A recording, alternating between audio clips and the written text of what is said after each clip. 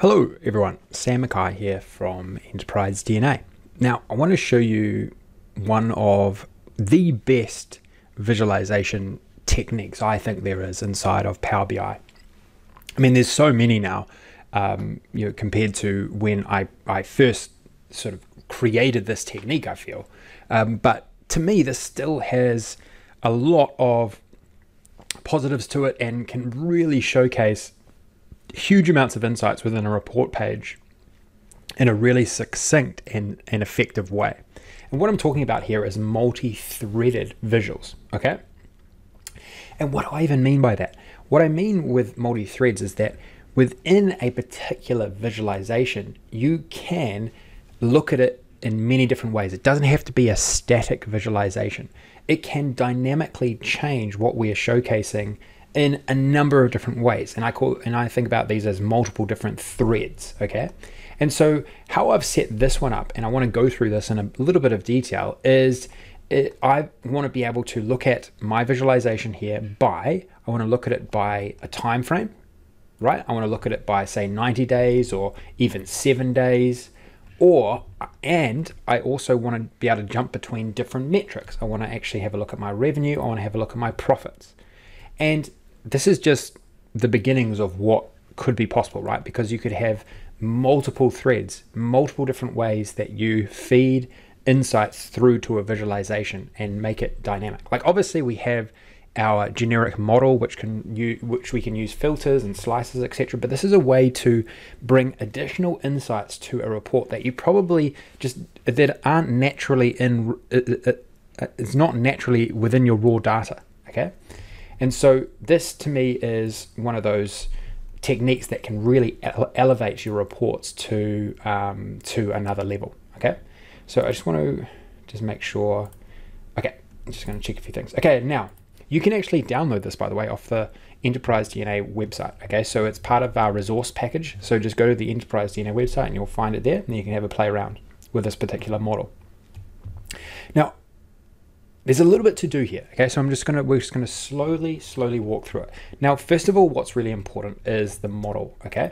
Now, I recommend, and this is how Power BI is now sort of creating your models. They're setting it up in a way that I don't feel is that optimized, right? So this is a good time to just sort of review how I would do it. So, I want to put all of my lookup tables up the top like this, right? And I won't do it for too long, but basically I would just, to me, the model, right? The way I look at this model is I don't really look at what is in this particular view. I don't look at what is in the tables, like what columns there are. I'm just trying here to build a picture in my mind of how the filters will operate when I do something inside of my report canvas, right?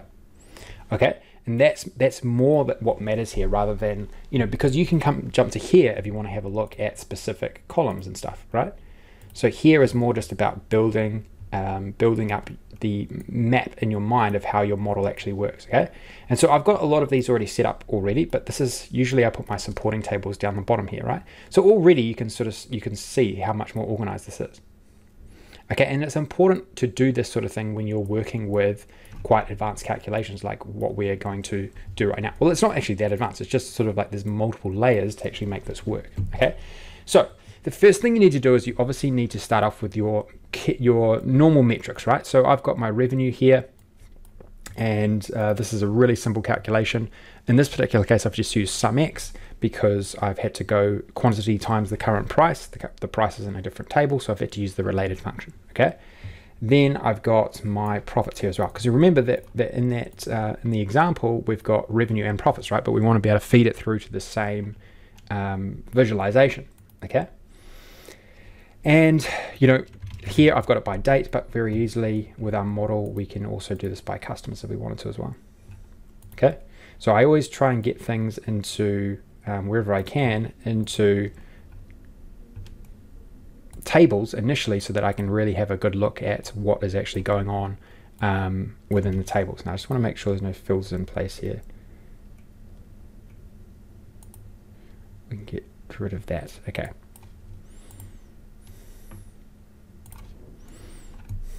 Let's just make sure that didn't ruin anything.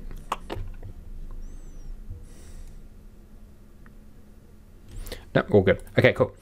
So what I need to do now, right, is I need to think more broadly. I need to think, okay, well, what ways am I going to thread different calculations into my report? Okay, so how do I want to filter my data? Okay, in this particular case, I decided, okay, I want to do it by certain days, and I want to do it by either a certain metric, revenue or profits in this case is what I selected. Okay, so what I did for that is I created some small tables. Now you can create small tables really easily without having to, say, do something in Excel or do something somewhere else within this enter data, right? So that's all I did. I clicked on that and then I entered these two particular tables here. Okay, so let's have a look at these tables that I've already created. One I called date ranges. Okay, so let's have a look at this. I created time frame. So this particular column is going to be what I want in my slicer.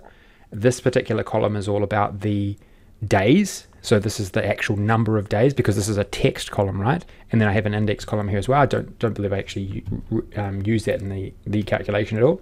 So that's one quick table I created. So these are what I'm going to thread through, these particular metrics. And this is the other one, revenue and profits. Yes, actually, sorry, you do use that index because that's how you sort. That's how you sort this particular column in the slicer. Because you see in here, if I come back to here, you'll see that I have these two slices in there in the right order, 7 days, 14 days, profits, revenues, etc. That's what the index column does, okay? Right, so now if we go across to here, okay, so now I've got those two particular columns, right? And I've got metric, which I turn into a slicer, and then this is, so these, we need to somehow harvest whatever someone selects here, right? We need to harvest it. And if I just have a look through here, I just want to show you how I sort of set this up. Now, so the key now is to harvest what someone is selecting, and then we need to feed it through to calculations so that we're only calculating up the revenue for a particular time frame when we select revenue and time frame, and then profits for a particular time frame, okay? Now, the key calculation here to get this done is this calculation called total days, okay? So first of all, we need to isolate the days that we have when we select this particular slicer, right? Okay, so if I bring this in and I create a card, let's have a look at this particular formula. Now I've gone, if has one value. This is sort of a key concept when using if statements to isolate particular values. Okay, so if you have one value selected in the slicer, you need to try and recognize if that is true or not. Okay, and so if it is one value is selected, then I'm going to go selected value, that column which has just the days, right? If not, then I've gone count rows dates, because what that is doing is, check out here, when I don't have anything selected, I want a value to be input here, and that is the total number of days, and basically that's just going to show all of the sales from the beginning of time because nothing is selected here. But if I click 30 days, well, then it's going to give me 30-day time frame, right? It's going to give me a number of 30 days. And that's why, and you'll see in a second why this particular formula is super important for this particular concept or this particular technique to isolate time frames, okay? So now I've got this. Now what I need to do is I need to calculate something that works out my revenue and profits only over a specific time frame, okay? And that's, I've created these other formulas here where I've embedded this particular measure. I'm reusing it, right? So think about what calculate does here. Calculate, I'm still want to calculate up revenue, but I only want to now calculate up over a specific time frame. And I'm working off today minus 30 days. If you think about it, right? We only want to look at that time window from today and all the way back for 30 days, okay? And so what I've done is I've said, okay, calculate up revenue, but then open up a time window where the date is less than or equal to today, and it is greater than or equal to today minus the 30 days. But remember that this can change. This could be 90 days. This could be 180 days. It's totally dependent on what I am selecting inside of this time frame. That's what makes this formula so powerful, right? And so now if I move this in here, check out this amount. This amount is now being determined by the date range that I am selecting here. Okay, now I did exactly the same technique. Check out this particular formula is exactly the same. All I've done is I've got my profits measure inside of here, right? This initial measure here. And so if I bring this across, I'm now looking at profits over 180 days, profits over 90 days, profits over 7 days, depending on my selection. Okay.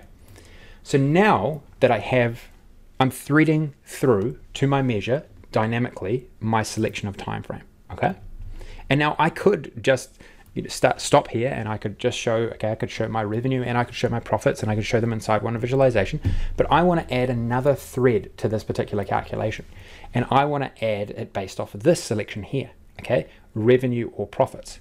This part is not actually that difficult and is such a reusable technique. We need to use a formula that includes switch true, okay? So the switch true technique enables us to thread through basically any measure into one measure, okay? And so check this out. What I'm going to do here is, and we could actually change this up a little bit. So basically what I'm doing here with switch true is I'm evaluating each line here, trying to see if it's true and then returning a value. You can return a static value, but you can also return a measure, and that's what makes it so powerful, okay? So instead of doing values here, probably what I would do now is selected value, because you can actually have an alternative result, and you wouldn't get an error. So I usually put blank in here if there's an issue, and then I'm just going to copy this down. But basically all I'm doing here is I'm evaluating is revenue selected or is profit selected, right? Okay. No, I want to do blank. Sorry. Is revenue selected? If it is, yes, I want to show the revenue. If profits are selected, yes, I want to show the total profits measure, which is this one here, okay? So now if I bring this into here, this particular formula now is got two threads sitting underneath it or feeding up into it, okay? I can change it over and you see that it changes to that number there. And so I'll change this into a visualization so we can actually see it by itself as well.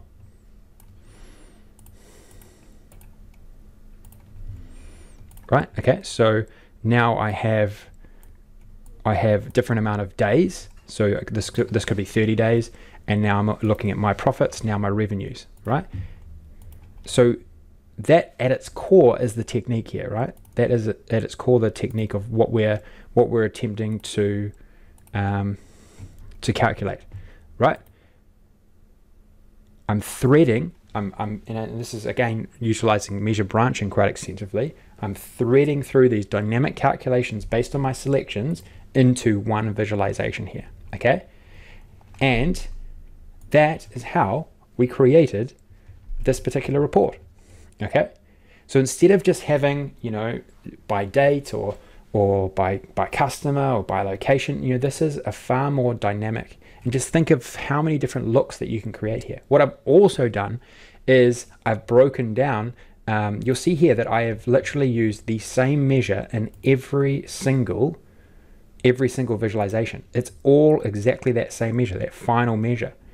But what I've done also within this page is we've added some additional filters to break out the analysis. So it's not just the entire east coast of America. I've broken it down into, you know, the bottom, the southeast, the mid-east, and the, you know, the New York and all the upper eastern east coast areas of the United States. And so to do that, all I did was I placed some additional filters on here, and that enabled me again to showcase a different look to what I would have done if I just showcased the raw data. So just think about the, you know, the versatility that you have at your fingertips with this sort of technique, right? And you layer on all the other great techniques you can generate inside of Power BI. I mean, we could even put tooltips on top of here, like customized tooltips, which is being covered in another particular video.